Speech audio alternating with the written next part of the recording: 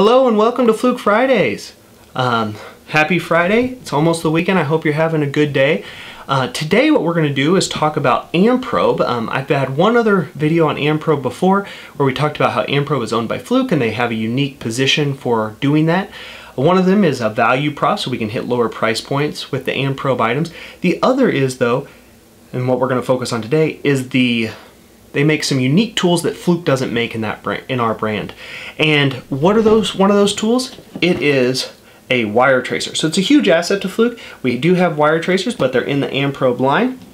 We're going to talk about the AT-6000 series. So we're going to talk about the AT-620, 630, and then we're going to jump back to the AT-610. The 620 and 630, they both come with a hard case and they have similar features. We'll talk about those. And the AT-610 has a different case, and I'll show that a little later in the video. Now, what comes with the AT-630? We'll start with that and then we'll go down from there. It comes with this hard case, like we already said. Comes with a transmitter, comes with a receiver. It also comes with an induction clamp and rechargeable batteries. What do you not get with the AT-6020? You do not get the induction clamp and you don't get rechargeable batteries. Other than that, you're going to save some money if you go with the AT-6020. All the features are the same on these with those. Later, when I'm in front of the breaker panel, I'll show what the difference between the 6020 and the 6010 as far as feature set is concerned. So the 6020, 6030 are the same feature set, 6010 is a little different, and you'll see that later at the breaker panel. I'll see you soon when I connect this transmitter to an outlet so we can go track the breaker in my breaker panel. Okay, so we are down in my kitchen and we are about to hook up this transmitter to an outlet. I'm going to show you how to do that.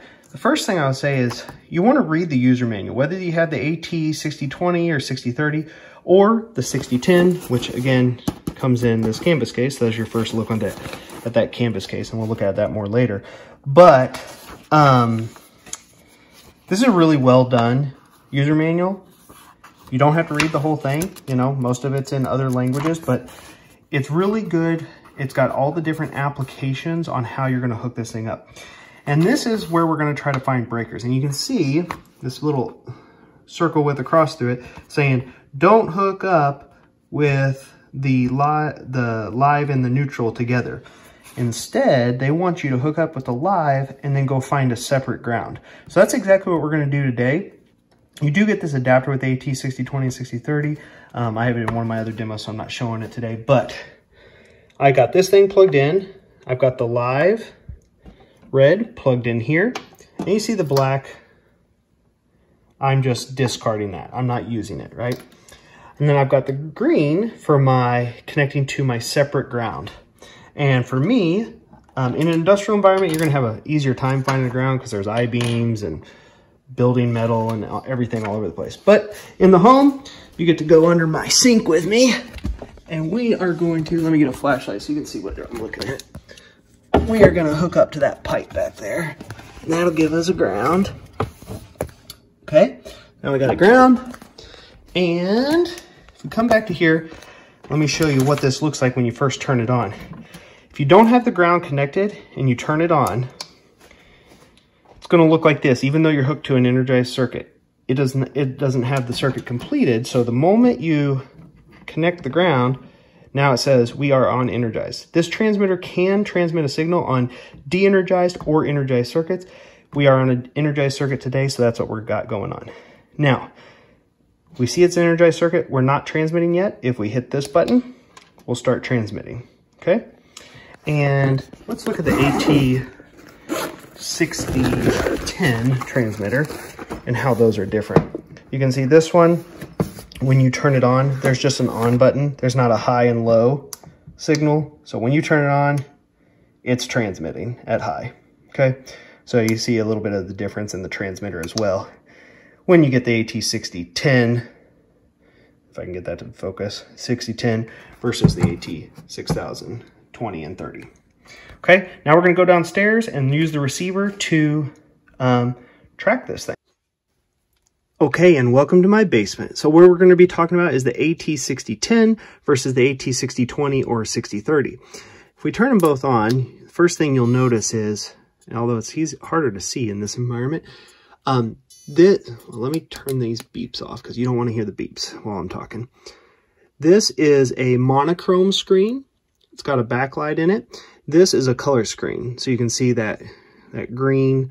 It's a much nicer screen, although this does look nice on this video. So it's got color screen and it's got multiple modes, and you see the mode button. This one doesn't have any mode button. It just has the sensitivity range. So let's get over there and I'll show you kind of what the different things are. So we'll start with the AT-6020 and we'll kind of jump back and forth between the two. So 6020, you can see it is an all or nothing.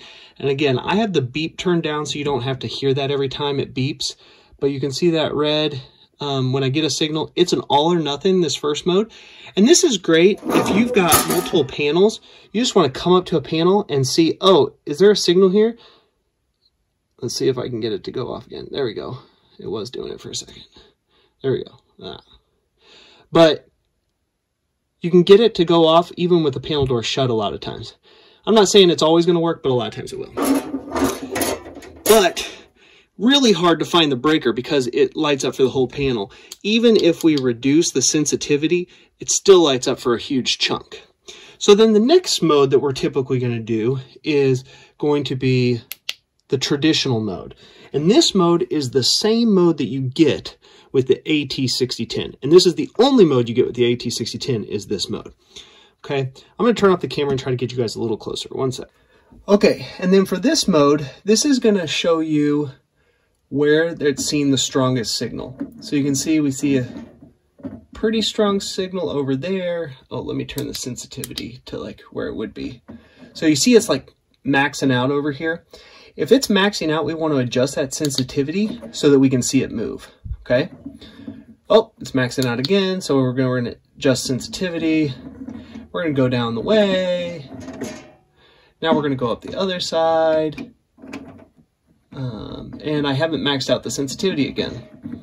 But now you can see I've got 70 here, 54. So I'm pretty sure it's this one, but sometimes it's really close between a couple. And you can see I can get almost 74 up there. So if you're having a hard time figuring out what breaker it is and 2 are close or 3 are close, the next mode is what's really great. Again, everything I've done so far with this mode, you could do with the AT-6010, but you don't get this as an option. This is why I really think most people will enjoy going up to the 6020 or the 6030. This is called breaker finding mode. And you see that green light or green arrow? When that green arrow turns on, it's saying I have a signal. This thing will auto adjust and only remember the strongest signal. So in this mode, you have to go around the whole thing once. And then the second time, and we had several green arrows that time. Oh, we got a green arrow there again. Okay, let's go around again. We got a green arrow here. Okay, so we had 2 green arrows this time. So now we go back to here, got a green arrow, go over here. Can we get any green arrow? Oh, I got it for a second. Okay, so now we can go back over here, go back and forth. Oh, I can still get it. But it should give you one being stronger than the other. And you can see it is stronger down here. And if I use my brain a little bit, I know that my outlet in the kitchen is not on a 60 amp breaker. So down here, there it is. It's breaker number 20, which I know is the right breaker for that outlet. So I hope this is helpful. Oh, and the last mode is a non-contact voltage mode. And that's just saying you've got, oh, you can't see that down there. You've got voltage. So if I make the sensitivity more, we can say, oh yeah, this is an energized circuit. Okay. So it's just like a volt pin that you'd have in your pocket. That's going to be it for down here. I might have a conclusion upstairs. I might not, but I hope you guys enjoyed this video and okay, there and back again, just like Bilbo Baggins. We went on an adventure today. Oh, sorry about bumping the table. We did go on an adventure today, a little field trip to the basement, and found a breaker. What we did is we looked over the AT-6000 series. Now, I will say this, there's been multiple series of wire tracers from the Fluke, from the Amprobe lineup over the years. The AT-6000 series is by far my best that I've used. I have not gotten my hands on an AT-8000 series, but I hear it's based on the same architecture as the 6000, so I would expect that you're going to have similar results with the 8000 series with a couple more features. But in review, the case you get with the AT-6010, the lowest price point wire tracer on the market from Amprobe, is this case. You get the monochrome screen, right? Versus the color screen in the AT-6020 and 6030.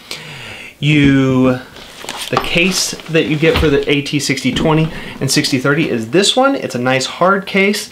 Will protect the stuff better, but comes at a little bit higher of a price tag. So leave your comments below if you have experience using the AT-6000 series, and if you've had success or failures, leave them below and let us know about them. I will say this, all wire tracers, just as a disclaimer, can be fooled. They're not infallible. They're not like multimeters where you plug them into the outlet and you always get a number.